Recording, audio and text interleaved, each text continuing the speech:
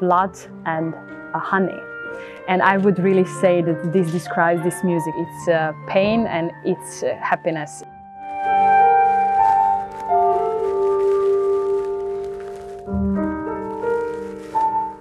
Music that we perform tonight is full of character. La Balkanella project is arranged by Stefan Soskic, our clarinet player.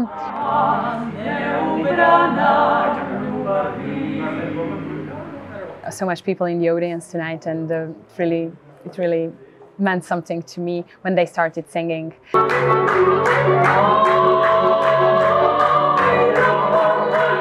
My favorite piece tonight was Niška Banja, when we played all together and when people started dancing.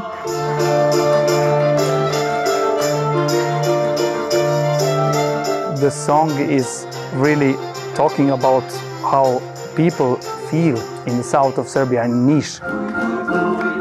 There are some places that you can get healing water, so that's where people gather to dance around the river.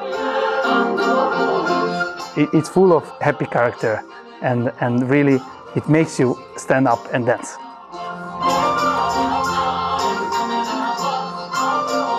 We should put this love and passion that we have for traditional music also to be heard by many other people.